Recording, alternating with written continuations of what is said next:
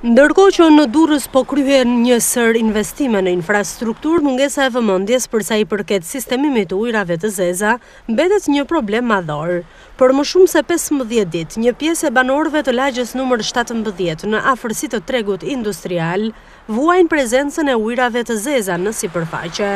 Jo vetëm që kjo pamje irriton çdo kombësor të rastësishëm, por tashmë aroma e rëndë mbizotron në këtë zonë, duke përhapur kështu edhe sëmundje të ndryshme infektive. Një prej pusetave qendrore të kësaj zone është bllokuar, duke sjellë kështu edhe përhapjen e ujërave të zeza. Në vendin ku ujërat e zeza vërshojnë lirisht, qarkullojnë një numër i lartë kombësorësh, si edhe banorë të zonës, e ndërkohë që shumë pranë kësaj zone ndodhet edhe një shkollë nëntëvjeçare, ku nxënësit e saj janë të detyruar të shkelin mbi këtë hapësirë, të kthyer tashmë në problemin kryesor për banorët e lagjes numër 17.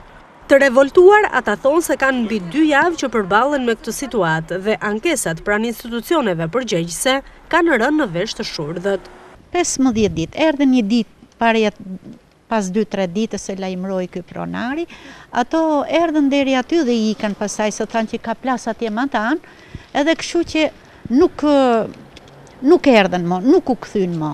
Ne vëmërej që mbizotron një aromë e rëndë. Jashtë mase, bile sot është mirë, se prej sa që ka rashi, nuk ka pasaj që aromë, po për ditë tjera ka qenë më të mytë, sun të dilje këtu në rrugë se të mbyste era.